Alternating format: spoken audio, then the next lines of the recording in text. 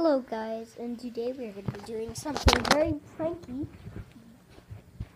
but I don't think it's that bad, but you know, I have nothing in my hands right now.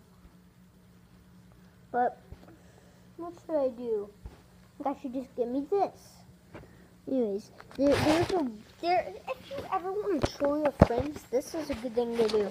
So like, go up to him and be like, don't show him the hand that you have in him, but you'll be like, you see this man?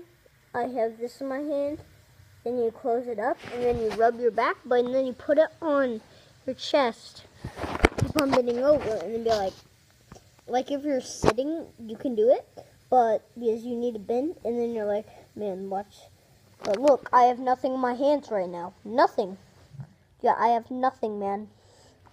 Nothing in my hands. How crazy is that? But then you'd be like, let me just, man, I have a really itchy spot, man. But anyways, and then you just act like nothing happened, and then you're like, but man, have you noticed I have this in my hand again? But anyways, this is just a goo, like a really, really tiny goo, for an example. It has a spider in it, if you can't see, since it's almost Halloween if you are in Ohio.